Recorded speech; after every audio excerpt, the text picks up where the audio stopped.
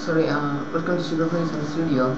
This should be a short video I will showing you on how to increase or how to get 20% of internet bandwidth that you won't get. And okay, this is also based on how the speed of your internet connection.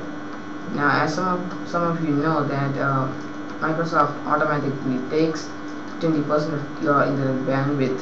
They just automatically takes without asking you.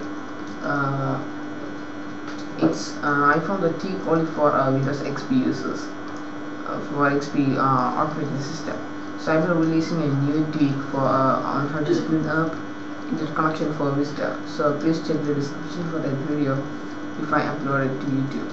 Now I have a video on how to use TCP optimizer for Vista and for XP. TCP optimizer is used to optimize your TCP transmission control protocol, and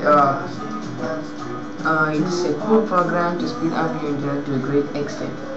Now let's start with run and type in jpedit.msc and hit OK. And it will take you to a new window called group policy. It will look something like this.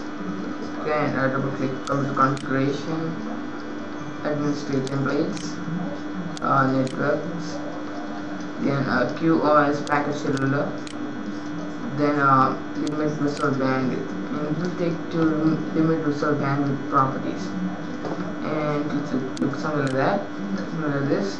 Go to enable it, and this is where it takes 20%. Now I will be giving values 0.